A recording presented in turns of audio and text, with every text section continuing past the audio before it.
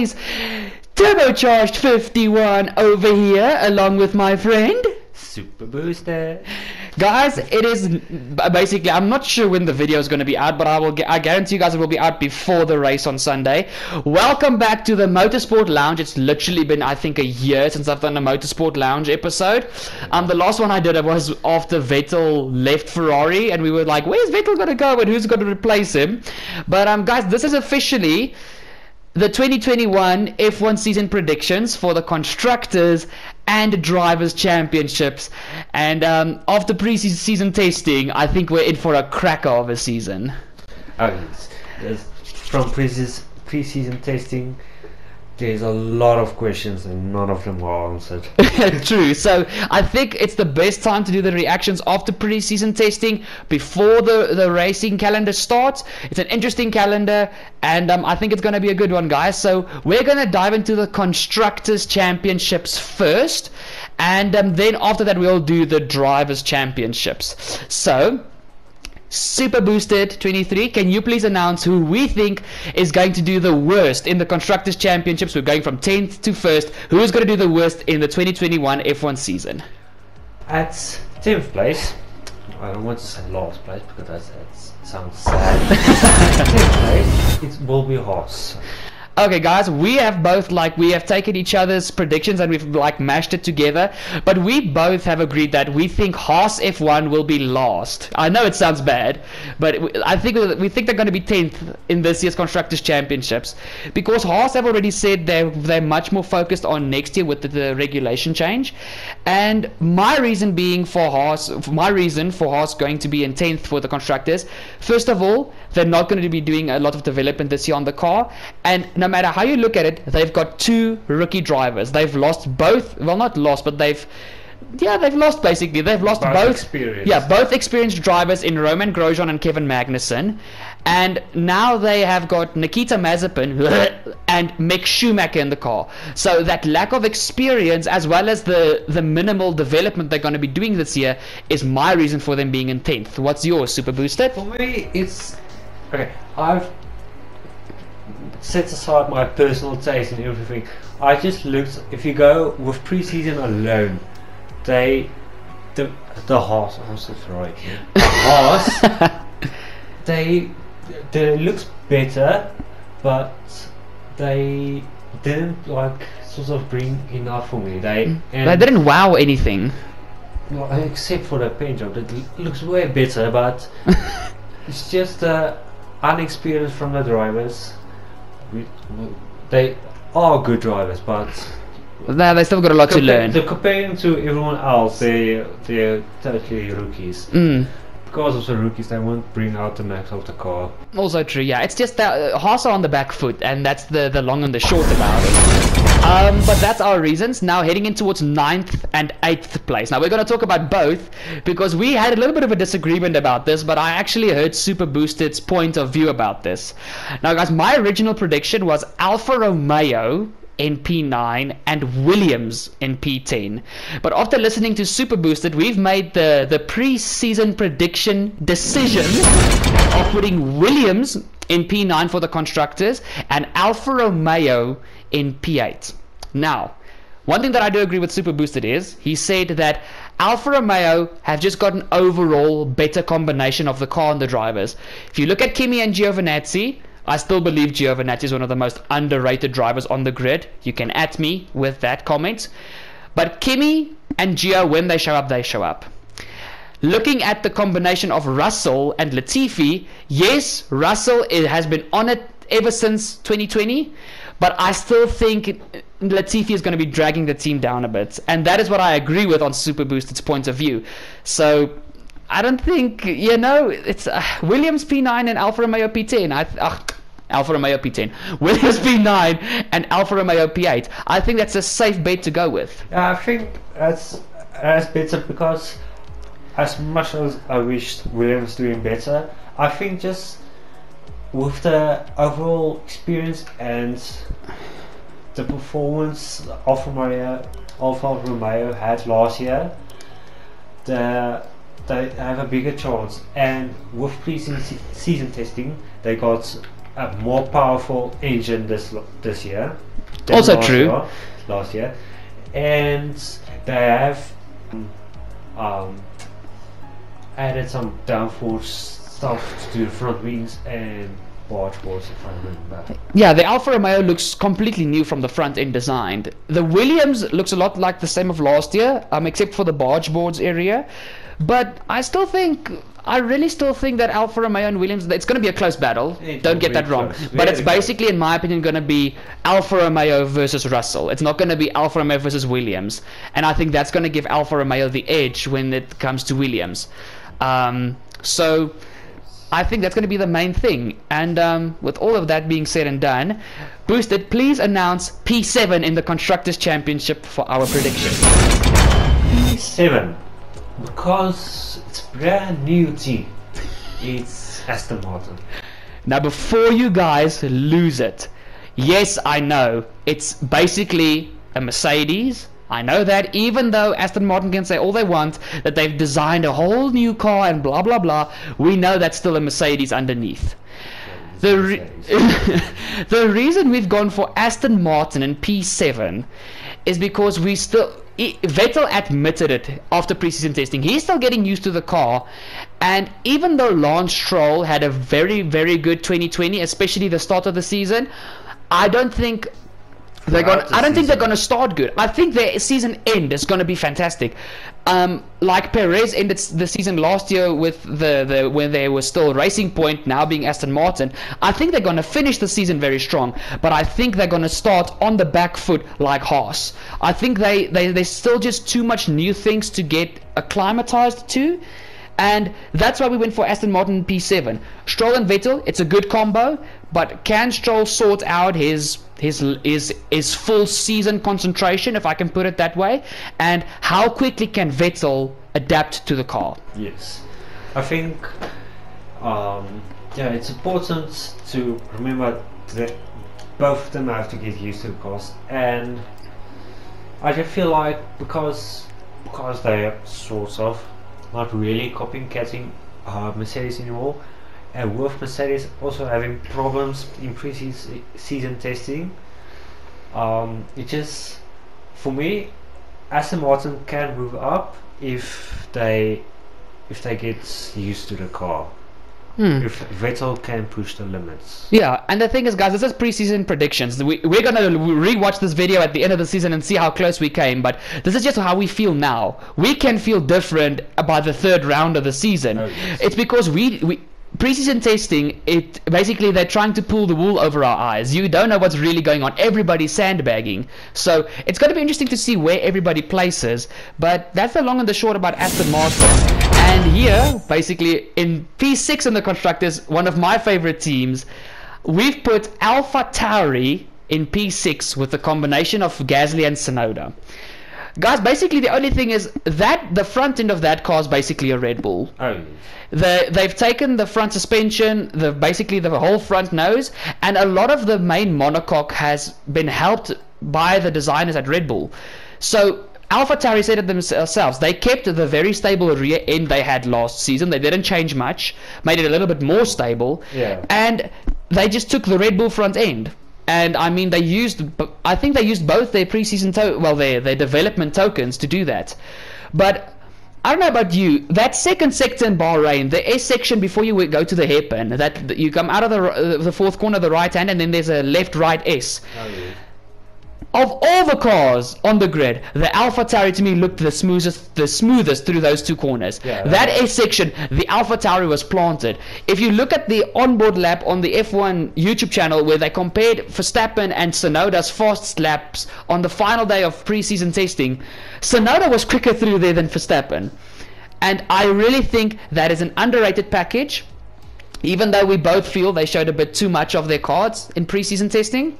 The low fuel cards. Yeah, true. They're low fuel running. They showed too much of their cards. But still, I think AlphaTauri are going to come out of the blocks punching as hard as they can. And I think they just, even though Aston Martin's going to get better at the end of the season, I think they're going to maintain P6 in the Constructors. I think AlphaTauri, they were, for me, they were the best team in pre-season testing. Oh, most definitely. Red Bull very close, but expect Red Bull to do good because they are a top team. After it just came out of blocks. It's the B-spec Red Bull team, so you always expect them to be either back markers or at the back of the midfield. Yeah, and they came out swinging like crazy dogs. No, it's that for me they are very good, and I think Tsunoda can learn very much.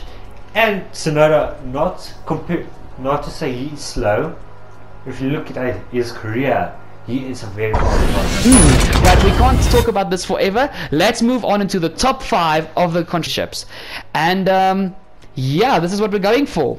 In P5, super boosted, you can go ahead. It's gonna be Alpine.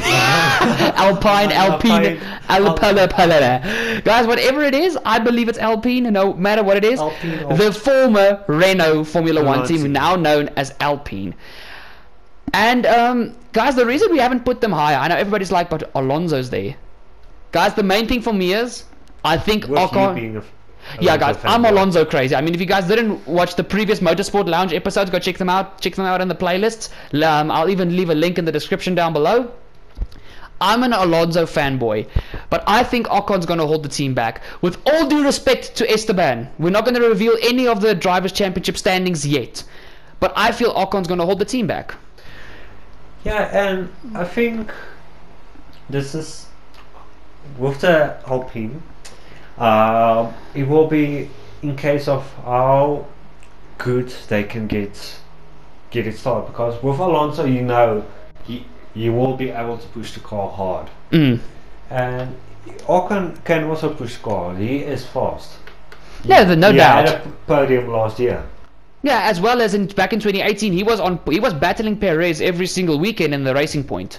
So he is quick, but I don't think with where they are, the midfield is very tight.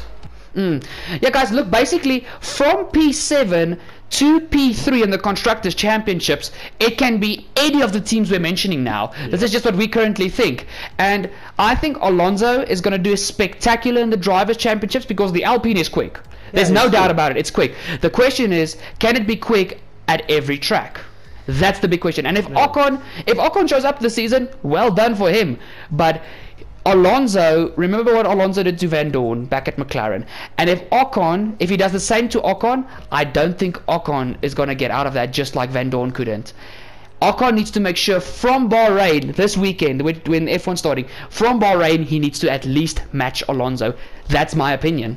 I don't think he will completely match him, because if you go look how stable and planted Alonso made this Alpine look in pre-season testing. He made it look like the car look like it was on rails. He made it look like a top team, but with pre-season testing being sandbagging galore, it's just a big unknown for how much how much the car is capable of. And guys, look, I like Ocon, I really do, but it's gonna be about, if Alpine want to get high in the Constructors, he's gonna have to support Fernando, and that's the long and the short. Now, I can't believe 4th place we've put Ferrari. Yes. Now we know last year wasn't. We're not even going to talk about last year. I can't. Last year was just sad. But guys, it's clear that that Ferrari have improved their power unit, most definitely. And I think the combination of the two young drivers, already experienced, young and hungry young drivers in the form of Leclerc and Sainz, the Ferrari is really going to be a force to be reckoned with. But it comes down to the same thing as Alpine. Is the car going to be quick at every track, or is it going to vary from track to track? Yeah. I obviously, you know, it's not going to be the same every track. But if there's a big difference track to track, they're going to struggle. It depends how small they can keep that differ. That's the main thing for me. But Sainz and Leclerc in the same team, I'm excited. That's going to be good. I'm excited. But for me, I hope Ferrari, because the big thing with last year was they didn't have power. Nothing at all. The thing is, I hope I didn't do a Jimmy Clarkson and just went power and forgot about researching the weaker parts that were clearly shown last year.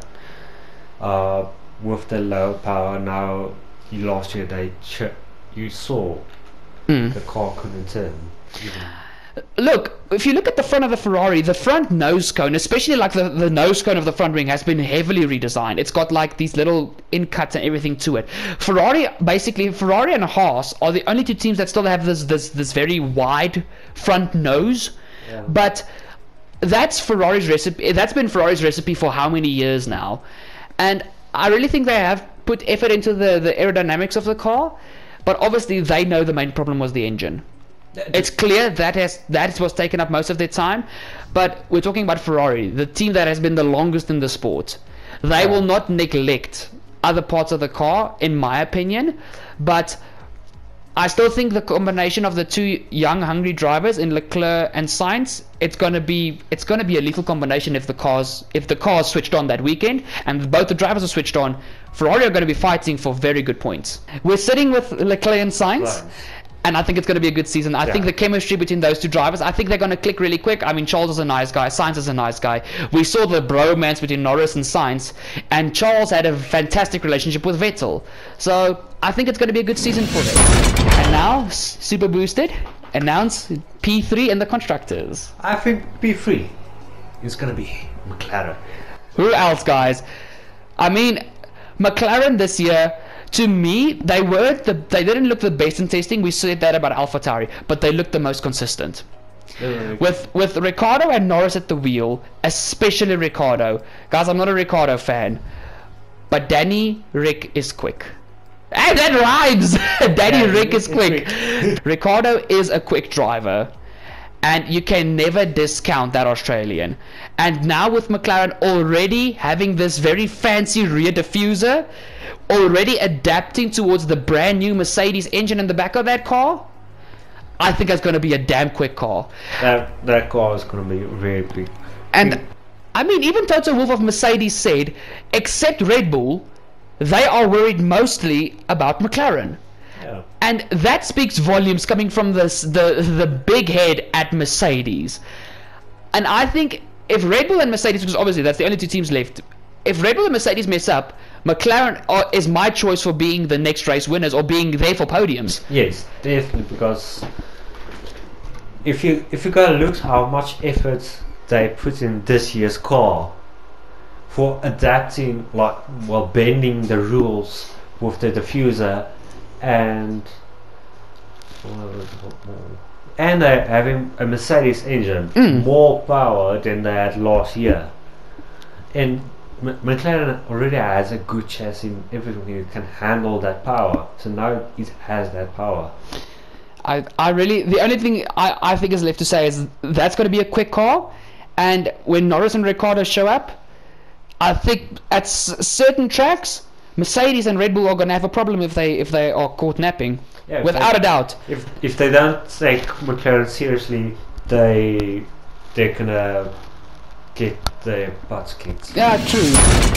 But now, guys, moving into number 1 and 2. Now, we couldn't make a defined decision about this, and you guys will understand why when we finally start talking about the Drivers' Championship.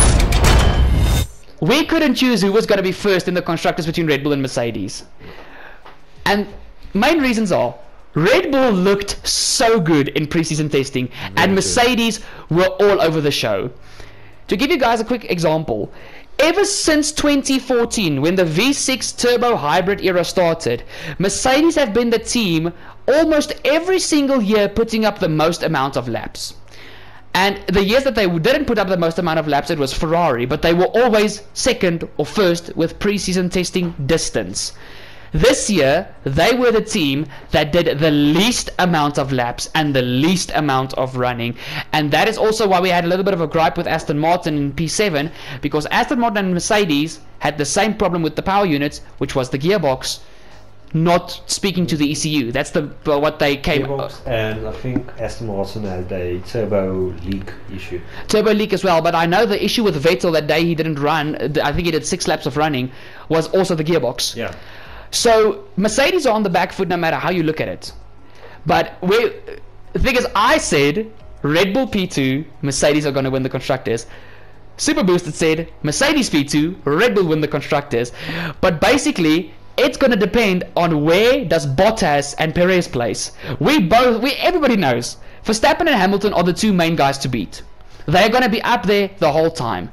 It's going to be about who does better between Perez and Bottas to see who's going to seal first and second in the Constructors. That's just how I see it. That's how we see it.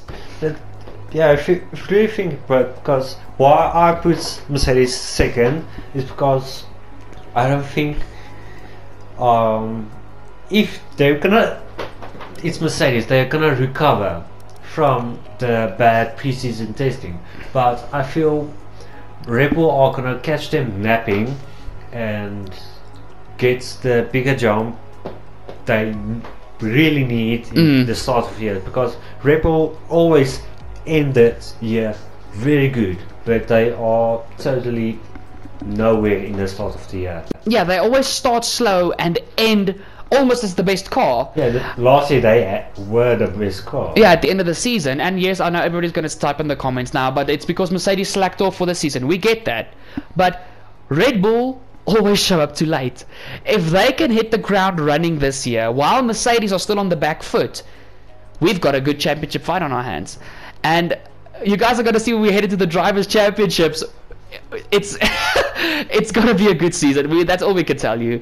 But that's been the Constructors' Championship predictions. So to run it through it quickly for one final time, as me and Super Boosters are looking at a Mercedes on screen, but you guys are going to look at some very sexy pictures.